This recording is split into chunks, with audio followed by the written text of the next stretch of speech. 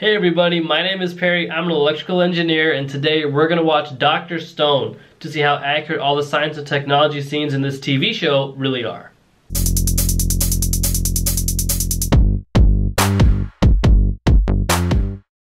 そもそも地球の自転が年に100万分の17秒ずつ登録なってんだ。細けえ数字に意味はねえ。The Earth is actually, like, the rotation of the Earth is slightly changing every year, and that's primarily because the sun's gravity upon the Earth, we're slowly moving towards the sun a little bit every single year. Gravitational forces are really strong even over great distances if the object has a high amount of mass. The equation for Newton's law of universal gravitation is F, which is your force, is equal to G, m1, m2 divided by r squared. In that equation, G is the gravitational constant, m1 is the mass of one object, m2 is the mass of the second object, and then the r squared is the distance between the two objects in question. Using that equation, you can calculate the force of gravity the moon has on the Earth.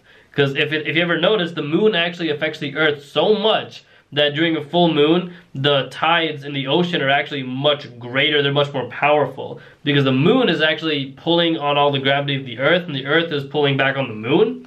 So the water is actually like pushing and pulling at a much greater pace than it normally does. Senku is also counting the amount of seconds that go by in a day so he can like not just die in stone. He wants to like stay alive through this whole like petrification process. And he's doing a very good job of it. It's actually pretty impressive that he can count up to the number that he counted to. One day on Earth is not actually 24 hours. It's more like 23 hours and 56 minutes. And one like year on Earth isn't exactly 365 days, it's like 364 days and some hours. In the course of 3,700 years, I think that's how much time has passed, the amount of time in a one Earth day is not going to be 24 hours anymore. It's not going to be a huge difference, but it definitely will be. Like, I wonder if he's still going on a 24-hour clock.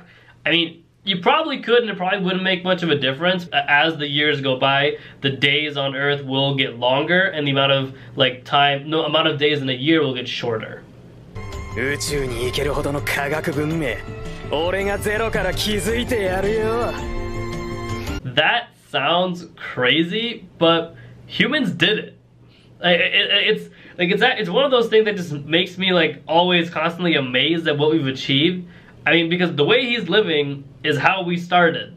Like, somehow you took like rubbing like stones against each other to create a spark to now we're launching things into space. I've always questioned, like, how did we do it? Like, how do you go from Stone Age to a Tesla?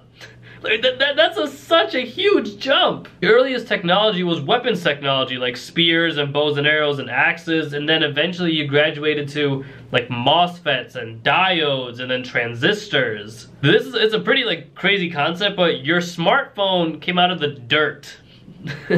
Like, everything that's in your phone, like in this camera I'm using to record this video right now on my computer, like all of this stuff came from inside the Earth. Someone had to like dig it up. They find like little bits of metal, so they had to process all the dirt, get rid of all the impurities, and then just find like pure iron or nickel or like cobalt. I mean, whatever metal there is, they had to like separate that from the rest of the rocks they don't want. And somebody had to like melt it and then process it further, and then they had to shape it to make it a wire. Then some genius took some silicone and they used that to create an integrated circuit, which however they did that was pretty incredible. And then on top of that, you've got a guy who's like taking all this glass and he's like shaping it and then just putting it on the top of your iPhone lens or your smartphone lens in general, and then somebody goes ahead and drops it on the sidewalk and the screen cracks, and now they're like, oh, the whole thing is useless. Like, it's like, to me, it's like I fully understand the amount of work that goes into like making one of these things, and I just can't believe, like, some people just take it for complete granted, but like, understand that we started off having like nothing. Like, it's very difficult to imagine like just going out into like the woods with nothing, like no phone, not a knife, like there's nothing you have but your brain to survive. Like, it's amazing we made it this far. Engineers are responsible for taking all of that like dirt and all the metal and everything that you just find inside the Earth. They have to take it out, and then they're the ones that use that to create computers, and programming and cameras and zoom in lenses and all of this stuff is what engineers do, and we're pretty awesome. セルロースが出すガスの酸化による発熱。つまり燃焼だ。